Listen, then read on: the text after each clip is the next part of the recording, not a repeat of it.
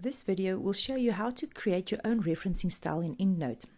Say you're doing an assignment and the assignment requires you to use a referencing style that is not featured inside or cannot be found inside EndNote already.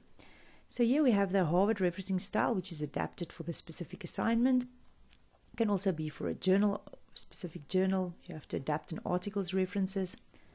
And here we know what the in-text citation should look like, as well as what the reference list, references in the reference list should look like.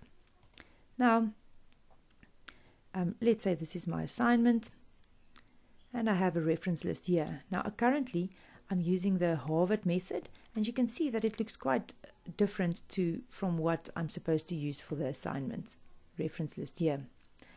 Now, you can open EndNote, go to Edit, Output Styles, Edit Harvard.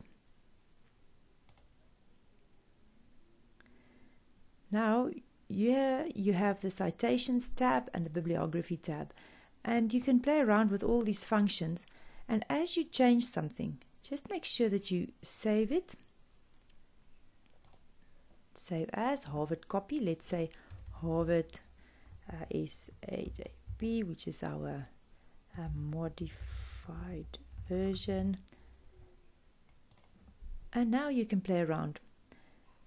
Let's start off with the reference list. Here we have the templates, and we know our assignment requires us not to have an italized journal name. It should not be italized. And I found that under templates. And we also know that, for example, the author lists, author name should not all be in uppercase. Maybe you can change that there. Then we also don't want initials between the we don't want full stops between the initials, and that we can change here. And let's save it for now, and we go on to our document, and let's choose select another style. Let's choose Harvard. What did we say? Harvard SAJP modified version. Now we update it, and we can see already we have made a lot of progress. Now I can still see there's a comma here that needs to be removed. There's too many full stops and commas used in the citations, and all that we can change. So let's go under citations,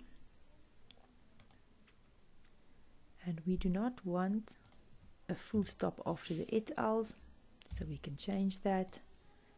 Save.